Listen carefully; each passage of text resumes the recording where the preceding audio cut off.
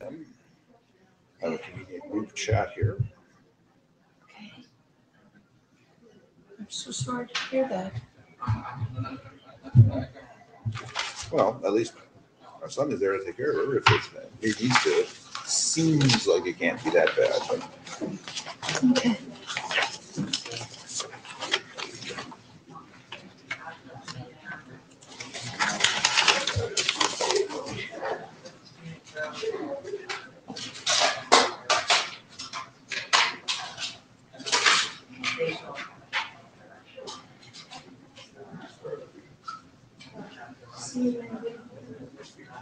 I have not gotten the PowerPoint from Margaret yet.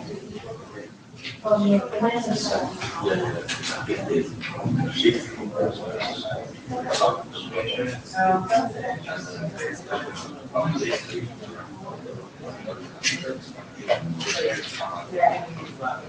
I just want to be hopeful. It's a really good launch. I just wanted to let you know I haven't seen it. Yeah.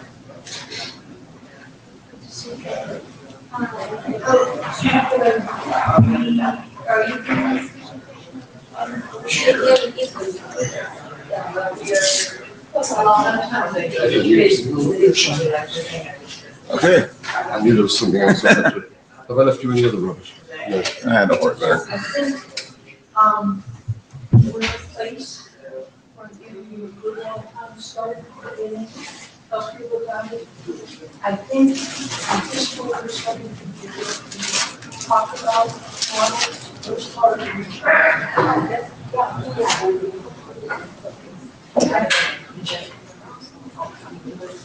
so, yes, we have to get through the first next term, what I think for lunch because I'm going a long time.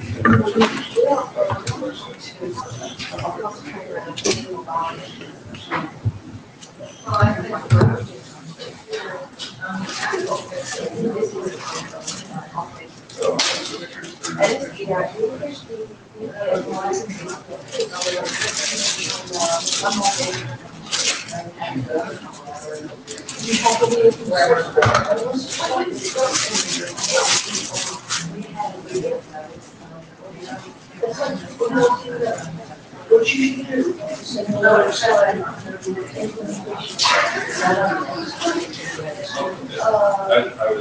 So you want to get to the way back.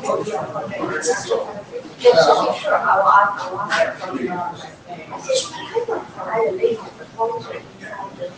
it needs to be higher, it needs to be higher level. Because then I can take it to the, then I can take it to the, 18, say, look, we have deployment, it's an independent, can we fast track it? Yeah, that's good.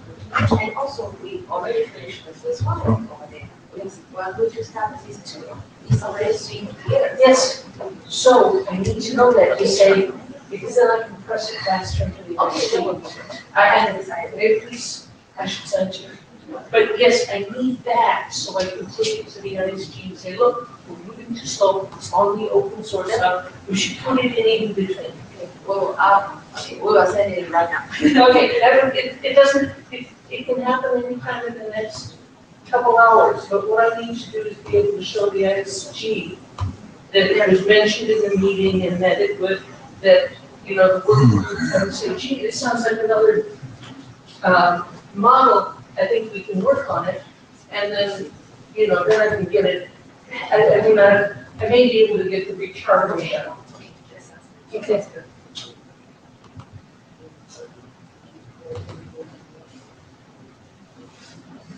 Hi, and Sue. Would you like this one? Come join us in the front or back if you wish. All right. It's just a few minutes. It's quieter, huh? It's quieter.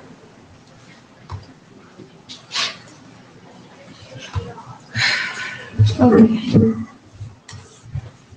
I will get the. So I basically updated the charter slides from last time. They say almost the same thing. Yeah. I just tweaked it a little bit. Okay. So, but it lists you as giving that part. So we got the agenda, then we got my group keying thing. And then Okay. there's the charter thing, which has your name on it. And then there's the remote presentation from the Okay. Brocade guy. I have to put, they changed it one more time, so I should do the charter thing if that's okay. Well, Sure, no, we can vary from the order in the agenda. It's not gonna be the end of the world. They put, well, actually, I want to see the rekeying, so we'll do that. I just have to go sit where they tell me how IDR is not doing a good job. So I've plugged this in here. I didn't notice it. Why is that? The projector is making light. This is a perfectly good adapter that I was using last week, Okay. and nothing's working. Why is that?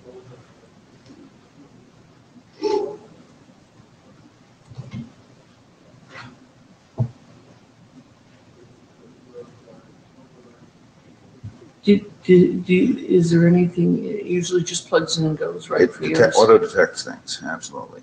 Yeah, So it that's should what I go thought. zap and change to a lower resolution and do the whole thing. Let's check the cable. Sure. I have no idea. Do you want to try mine and see if it does it? Sure.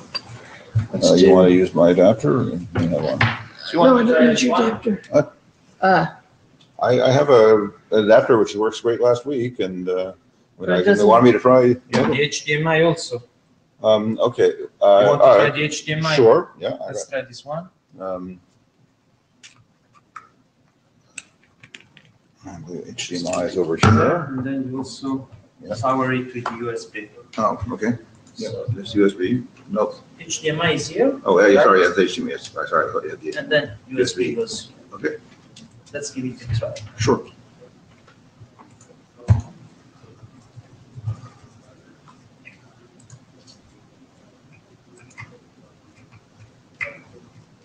I mean, I do this all the time. No, it's not working. It's like they didn't make it, there's a gap between here and the projector. Yeah, but actually it was working with the session that was here before yours. You just, No doubt. Actually, I was here, I saw that work. So, And in the VGA, you already tried it? I'll try it again. And I can screw this in a bit, just in case there's a little bit of a mechanical thing, although I don't normally have a problem. So, it's like completely ignoring it.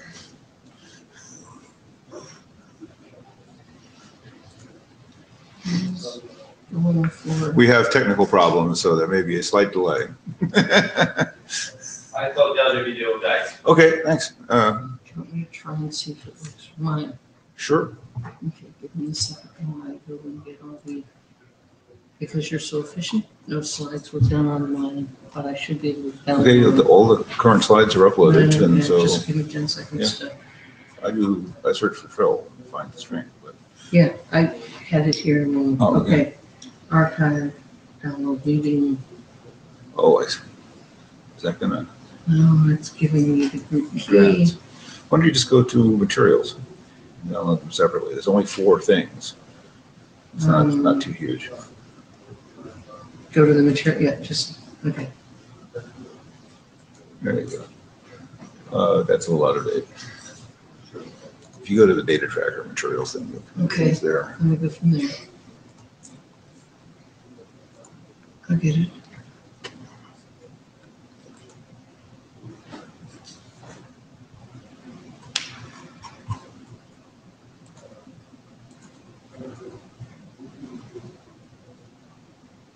You should be able to just do this, right? There you go. There's the 4th thing. Yep, there we go. All the uploaded ones, things are PDFs. Okay.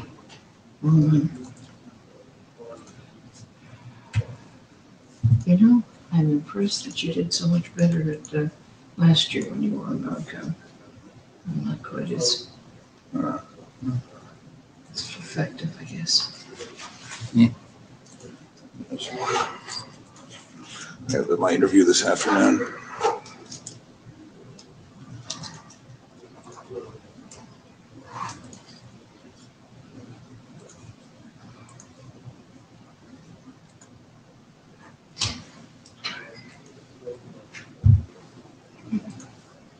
You don't want you want things on the left there, just those four things. Just those four things? Okay. Yeah. One was a problem. So Oh, really? Okay, well, whatever. that's okay. I get it.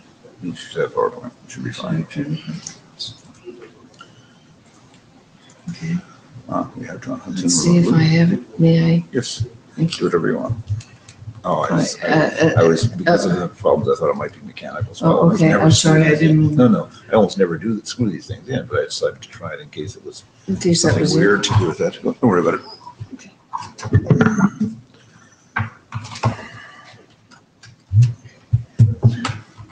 Okay. Look. Fantastic.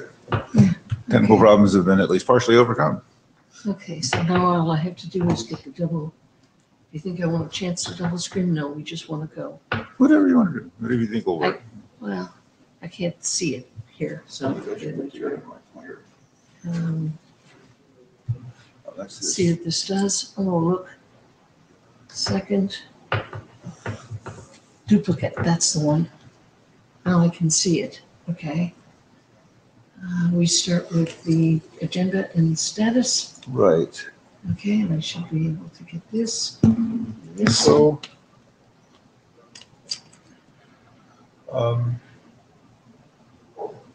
well, I assume this is an auto slide advancer, Yes, it's but a it has a slide. second piece, right? Someone walked off with the second. No, Apparently. there it is, over there, behind the, Oh, behind. Okay. okay, I'll There plug we it go. in, and if I Sure. have to go to, well, that's right. This has a problem. There we go. Hopefully, shall we see if the slide advance works? Sure. Okay, Yes, it works. Okay. do you want to do that, or? Sure. Okay. Hi there. This is the Trill Working Group. We're going to get underway. I'm Donald Lee Slade from Huawei, and Sue Hare is Hickory Hill Consulting. It's to my left. I'm the secretary. John Hudson, the other co-chair with Sue, is not here this meeting. We're using the other machine. So, and Leah is our AD, but I guess she trusts us because she's not here. That's okay. So note well, I assume you've seen this before. Anything you present or basically input into the working group process is subject to IPR disclosure rules and so forth. Study that. The quality of the documents we produce, which is really the output of the IETF, depends on review. So if you want people to review your document, you should review other people's documents, and then everybody's documents will be better, most likely. This is our agenda. I'm going to present a little bit on group keying, and then Sue's going to present on the charter revision, and we have a remote presentation on parent node shifts and tree construction mitigation. So I guess I'll just go ahead and give news on what's happened since our last meeting. We've had 4 RFCs published, which are listed here: distributed layer 3 gateway, a RFC on the interface addresses app sub TLV, which is a data format for use in the directory stuff, use of data labels for tree selection, and a Arbor channel header extension. Arbor channels are control messages between Trill switches, and this header extension provides for various payload types and also adds security. A good thing. A couple drafts have passed working group last call, and centralized replication and resilient trees. There are now 3 drafts in last call. ARP optimization, which was sent back from the IESG and has been substantially modified, and is now in working group last call again with the modified version. Smart end nodes is, I posted a review, and I think it needs to be modified to take that into account. And then Trill over IP is finally in working group last call, and we've adopted the ECN support draft. So, and here's just a couple slides in this slide deck showing all the RFCs we have previously had issued by the IETF and status of some other drafts. So that's kind of that for the status. So I guess I should go ahead with my presentation on group keying. Okay, Yeah. one of the things that we're looking at next is some of the data center stuff for Trill as it's being deployed. Let me start with Donald's keying. Okay, so Here's your button. sure. Hopefully it'll work. Next slide, please. So Donald Lisa with Huawei. So Trill has some communications protocols that it standardizes, and in particular, there's the well, I'll get to them in a little bit, enumerate them in a second, but for these communications protocols, you don't really know in general whether the Trill switches are locally in a controlled environment or maybe they're far apart and you have insecure communications. So you really want to have some way of securing that. And there's sort of two aspects to securing. One is like the formats of the packets and the encryption algorithms and all that kind of stuff. But the other thing is keying, because it doesn't really matter how good the other stuff is if you can't get good, secure, secret keys to the endpoints, or to use for those algorithms, then you still don't have security. And modern criterion, which is I was going to say enforced, but more like strongly encouraged by the IETF security area, requires key negotiation, so that you don't keep using the same key. You don't just have manual configuration. You can have manual configuration as an option, but you really want a way where you automatically generate new session keys and so forth. So you really want to have a reasonable way to do that sort of thing. Next slide.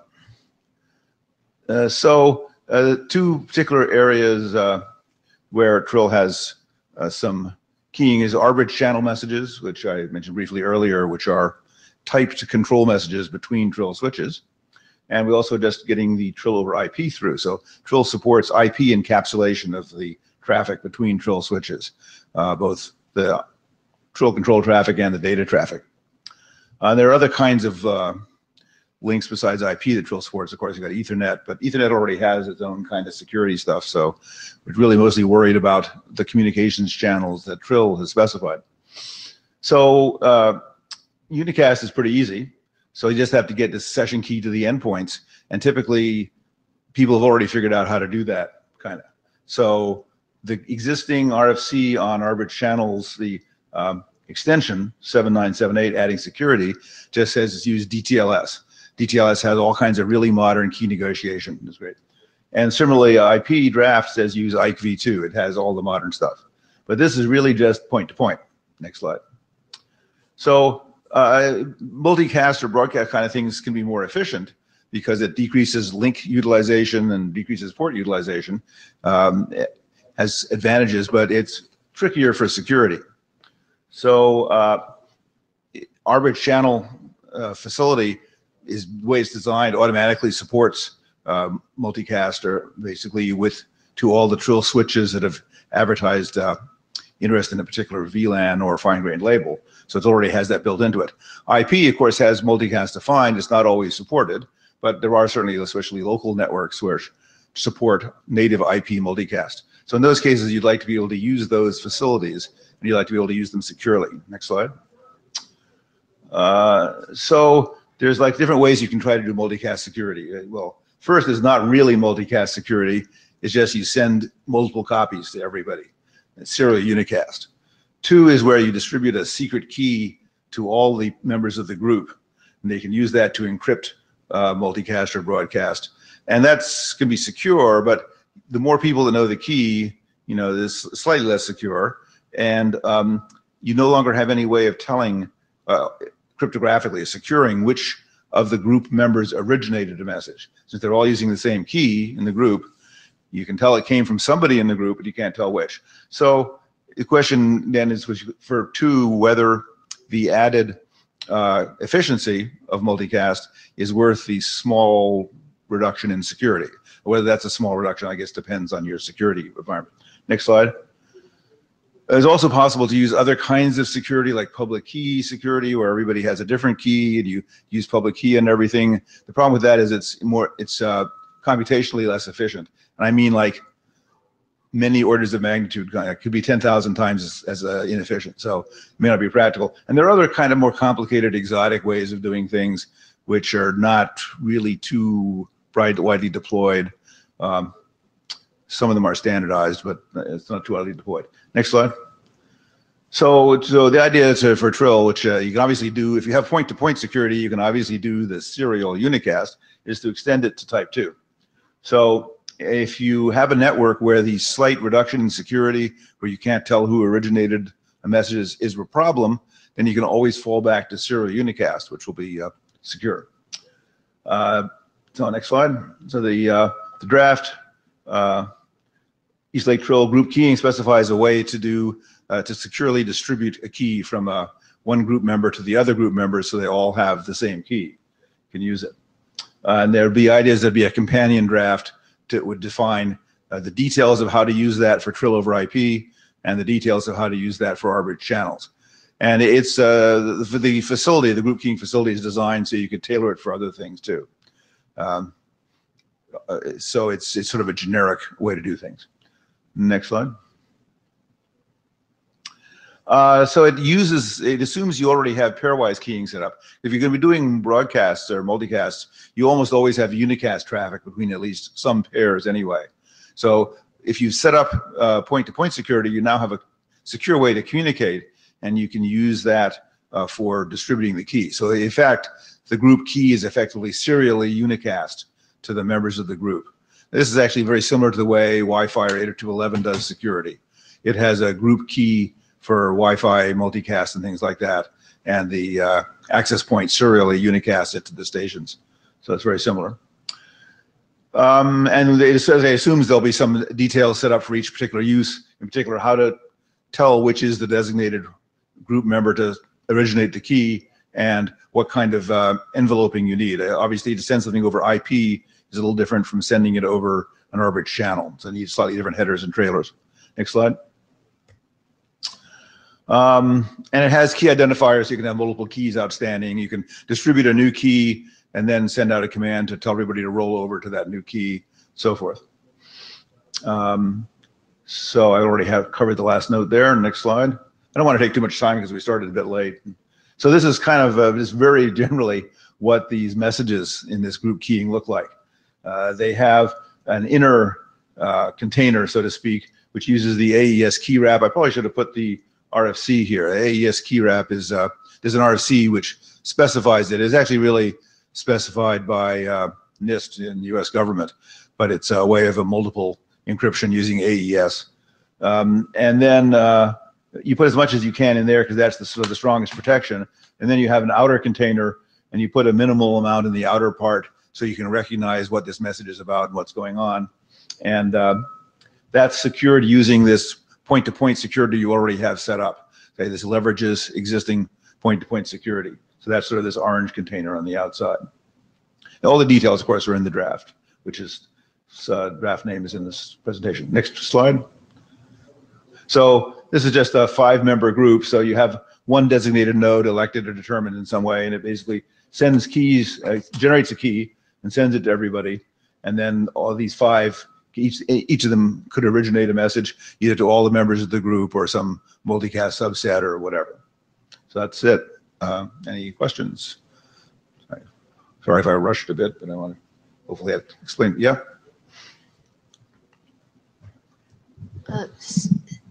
Jolie.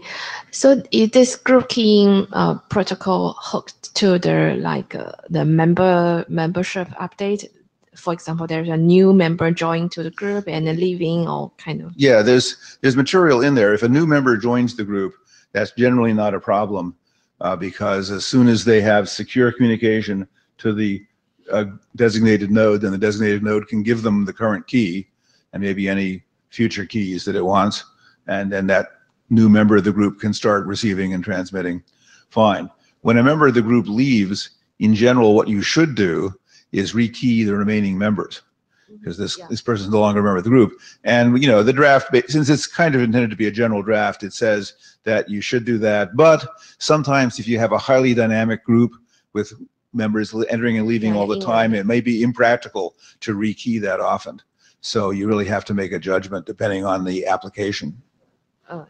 Okay, I see. And so certainly anybody who wants to review the draft and comment will be welcome to do so. And actually, for this draft, if you get a chance, guys, it would be useful to take a look at it. I'll try to take a look at it this next week, Donald, and go through it. Rekeying is important because when they're in the middle of the data center stuff or when you're in the middle of deployments, having the group key secure and Donald's process is pretty effective. So because a lot of data center traffic or a lot of land traffic can get attacked, and this will provide quick rekeying. Yeah. It probably would have been a good idea for me to present this to SAG at this meeting. I could maybe do that next meeting, if depending on. Isn't SAG on Friday? It's normally Thursday afternoon. Okay. So it would be good. I mean, I guess see if they have any time. You know, it's one of the point out, but I don't remember what it was. Okay. Okay. So I'm going to go through the charter changes. Our focus has been from the AD to try to get things that make Trill deployed. What's missing? So remember, that's what happened. So we've done current charter, and thanks to Donald and John and all of you, we're making really good progress on it. The thing I'm always impressed with this working group is we click through things fairly quickly, and people respond in the mail with good reviews.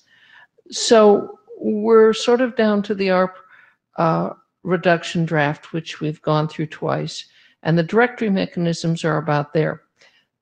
So we're in a lot of review process, and we're doing this Trill pseudo-wires, and we've gone to the multi-level and multi-topology. So a lot of our initial work is done, but standardization for interoperability is getting the reviews all the way through. Now, the intercampus control plane stuff is pending, and we've been doing the security analysis. Interoperability has been requested by ADs to move to web, so we'll try to keep getting stuff.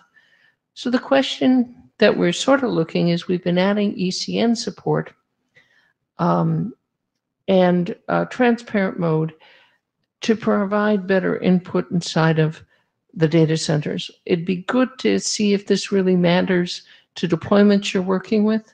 And so we'd like some feedback, because we will do a final call here within a couple weeks for the charter change. And then what we've got, as to be specific, is we've added the ECN. We'll supply extensions for more transparent connections, and we'll specify to have more transparent mode. Excuse me. And then we'll specify to support other payloads such as IP. So please look at it, and we'll change the name. Please look at it. We'll post this new charter in a couple weeks. We're trying to get through all of our other reviews so we can just clear our docket. Some of it's stuck with the AD, but she sort of overloaded for a little bit while she was ill. So I think that's it.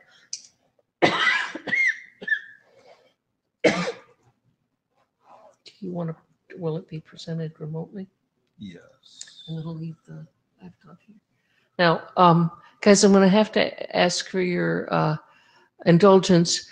This is the first time I've had two working groups where I have to appear at the same time as a chair. So I will go out for about 5 or 10 minutes and leave Donald with it. Donald has graciously agreed to take care of the remote presentation. Do we have our remote presenter on? Yes, he's online. Rameshwaran. So let's see. I should be able to. Oh, one other question. Do we have a Jabber scribe here? Actually, we should have done that earlier. We didn't get a Jabber scribe. Yeah. That's all the minutes. All right, we can do minutes easily enough from the audio. But is there anybody in the Jabber room for Trill? It would be useful to have somebody there to monitor things. Well, actually, I can do that.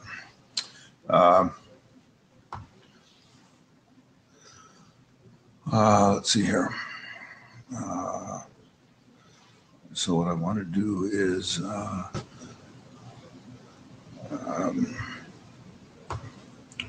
one moment here.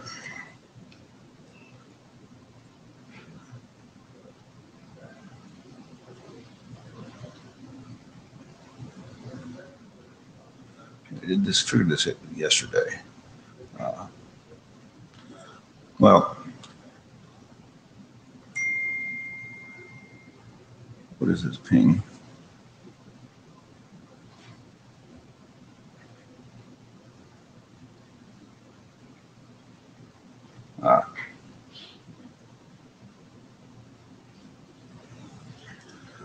One moment.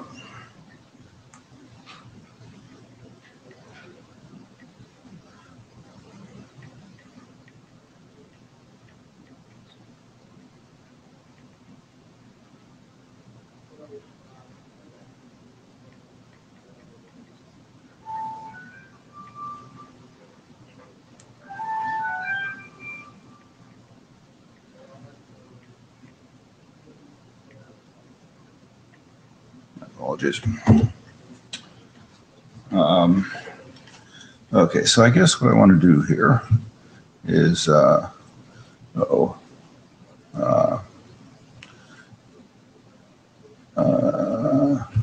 push this button. Does that actually do anything? Spencer Meet Echo. I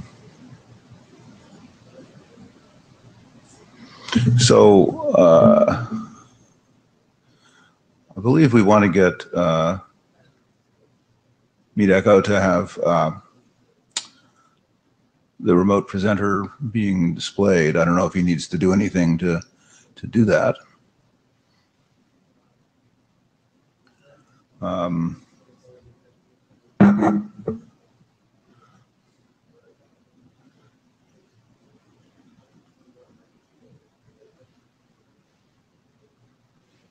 Let's see.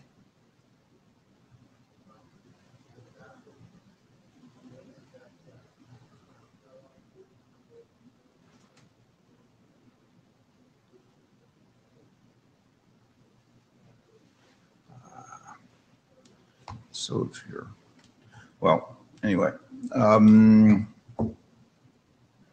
maybe I should figure that out.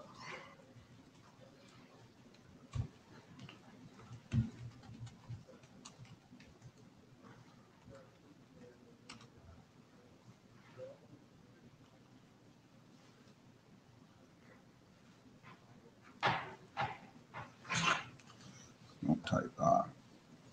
Okay. Oh, okay. Can you hear me? Yes, we can hear you now. Okay, great. And let me know if you can. Yeah, shall I start or? Sound doesn't seem to be too bad. We can't actually see you. I'm not sure if you're trying to do video, but yeah, now you should be able to.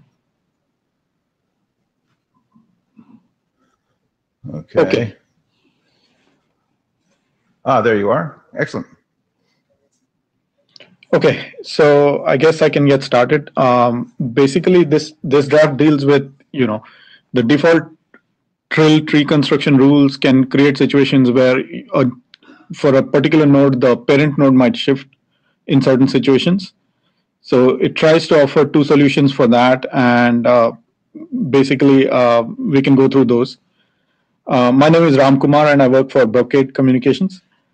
Next slide, please. You have it.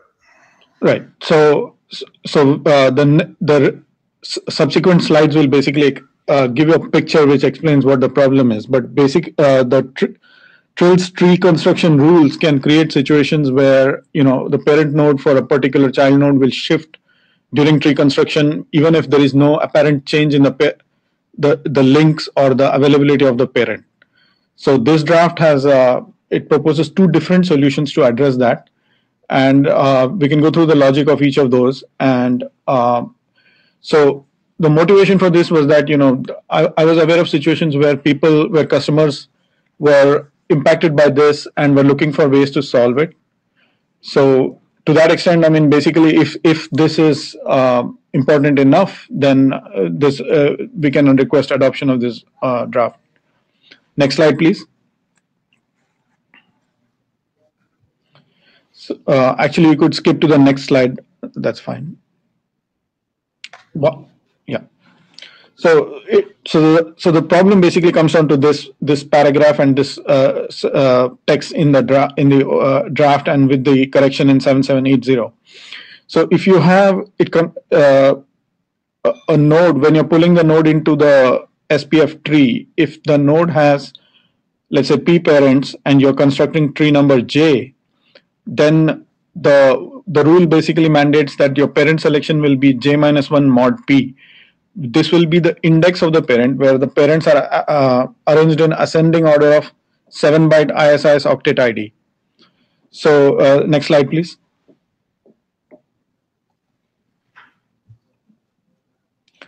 So this slide explains that situation. So if you look at the spine leaf network on the top right of the slide, consider tree 2 and assume that node A is the root of the tree. So at the outset, basically when A starts pulling in nodes into the network, it will immediately pull in 1, 2, and 3. So 1, 2, and 3 do not have a choice of parent. They will be pulled in by A. But when it comes to B and C, they can be, so I think the links on the slide are not very showing in the right color, I guess. But all the nodes are connected to each other, and it's basically a spine leaf network in the traditional topology. So, but when it comes to B and C, you have a choice. Basically, they can be pulled into the SPF tree from node 1, from node 2, or from node 3. And for the purpose of this discussion, assume that all the links have the same cost. So, B,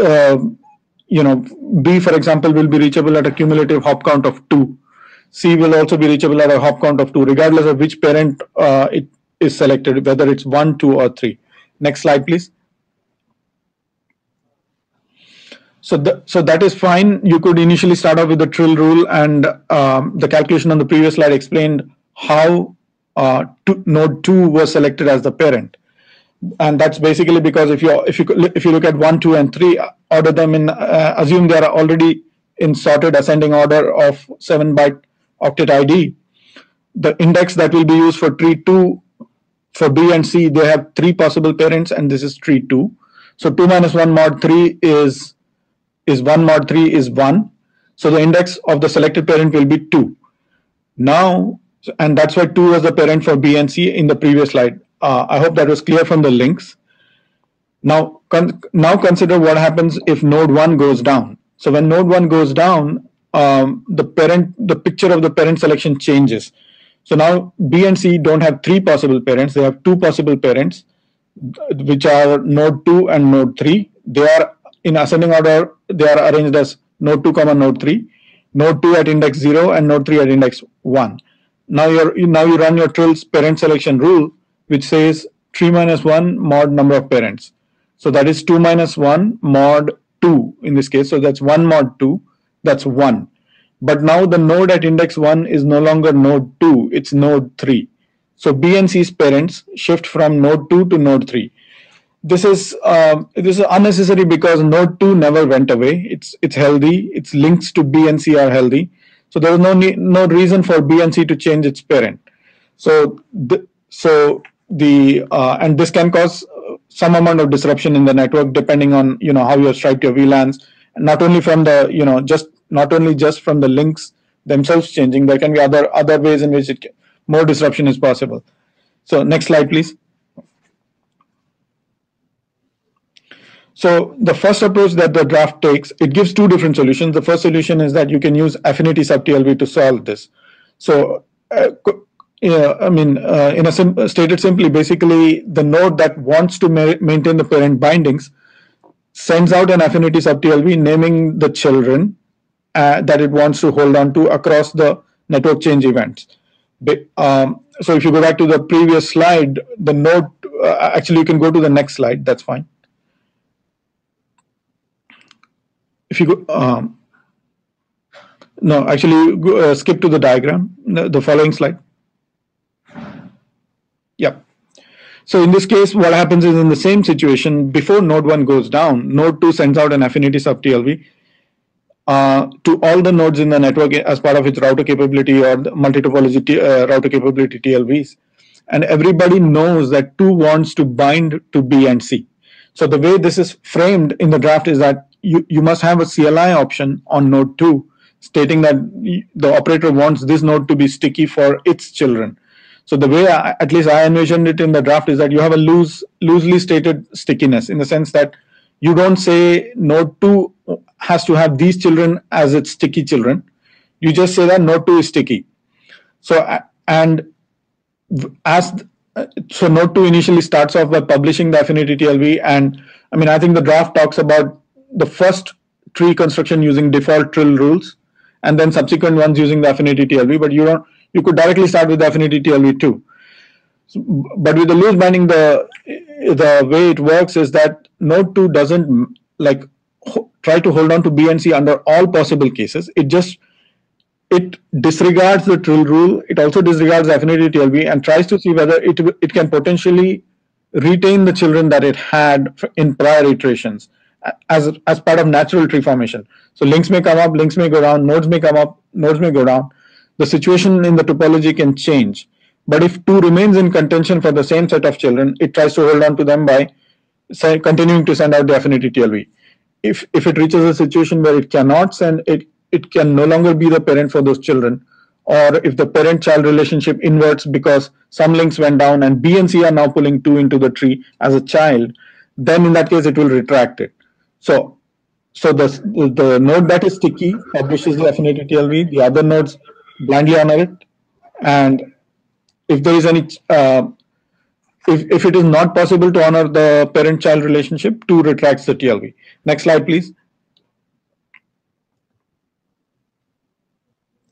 So the second approach deals with this very differently. I mean, it uses a modified version of the SPF algorithm where if you can pull out multiple, when you're pulling nodes into the network, into the SPF tree, if you can pull multiple nodes, if a node can be pulled by multiple parents at the same cost, then it allows you to insert a policy filter which allows you to choose the node.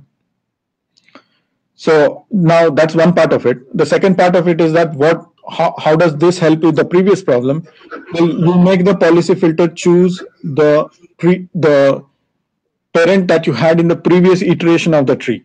So in this case, everybody starts off with Trill's default tree computation with the Trill default rules that I stated previously. And as you move into successive, as the tree gets recalculated due to network events, you try to latch your policy filter to the previous choice of parent that you had for the same child nodes. So in this case, next slide, please. Actually, we can go to the picture.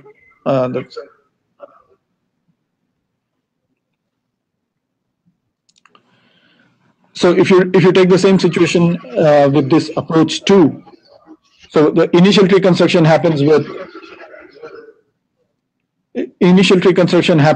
Trill's default node rules. Then later, in subsequent tree calculations, when node goes down, everybody has access to what the tree looked like when node 1 was up. Now they use that and feed that into their policy filter. And now with the modified SPF algorithm, when they construct the new tree, the B and C will automatically get pulled in through 2 because they were in the previous snapshot. Because in the previous snapshot, they were pulled in through 2. So can you go back one slide, please? So, but the challenge with this approach is that you're using something like a time latch, and basically this is happening in a distributed fashion across all the nodes in the network.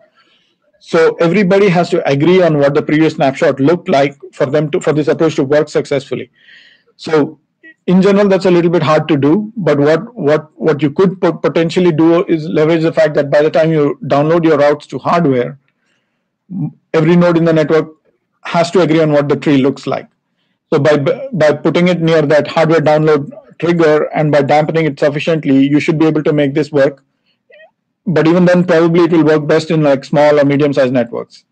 So can we skip to the slide after the next one? So between the two approaches, I think approach A is more preferable because it's much more predictable. Affinity sub-TLV is well understood, and I mean it's known to work. The only consideration being that if somebody else has a patent on approach A, then we need to think about it. neither of these approaches has any IPR at Brocade. So that's about all I had. Any questions?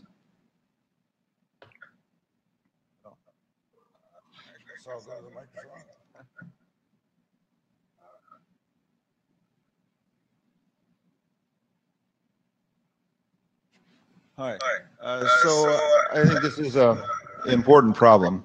I guess the only question I have really, I think I understand at least approach A. Approach B seems a little, depends on what kind of policies you'd want to set up and things, but there is another draft actually, which is called Resilient Trees, which is aimed at a slightly different problem. Not so much the stability, but rather rapid establishment of a tree after a failure. And it's actually fairly long. So I guess the only question I have would be whether it can somehow also be used to help with the problem that you're talking about. But so it might be useful to look at that draft. So it's draft okay. IETF Trill Resilient Trees, but okay, I think I've gone through it, but sorry. I believe they use a different tree algorithm altogether, and you come out with true trees, correct? This is oriented more towards the implementations which use the traditional SPF, the Dijkstra algorithm. Yes.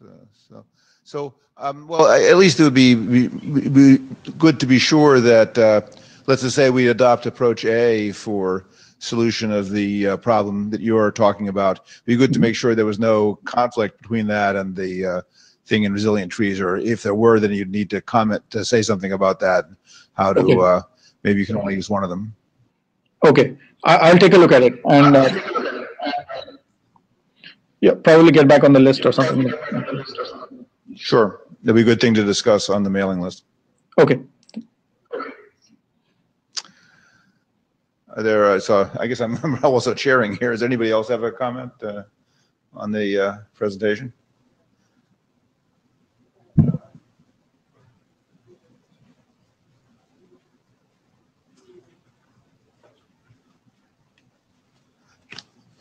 Okay, I'll thank you for the presentation. And I guess I can push the red button here. Let's see.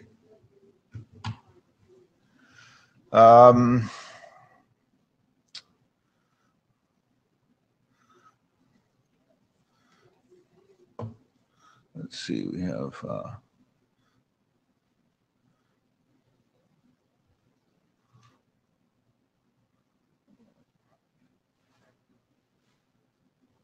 I'm not sure how to get back to the agenda, but the agenda really only had like one more slide. Well,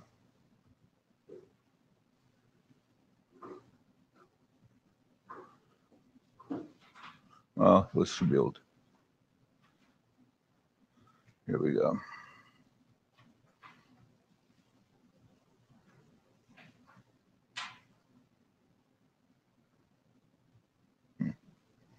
Well, also not used to this.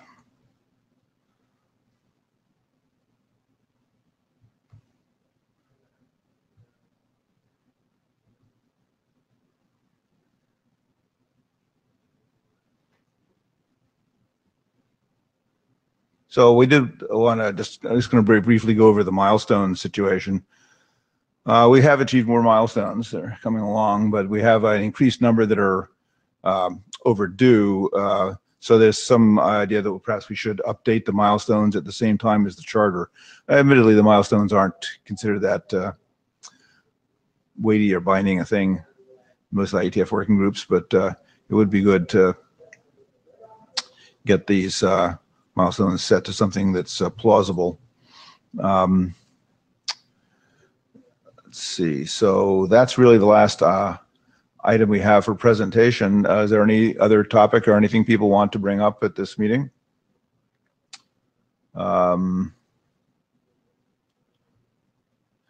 If not, thanks everybody for being here. And I guess the next meeting is in Chicago. So see you on the list and at the Chicago meeting. Yeah.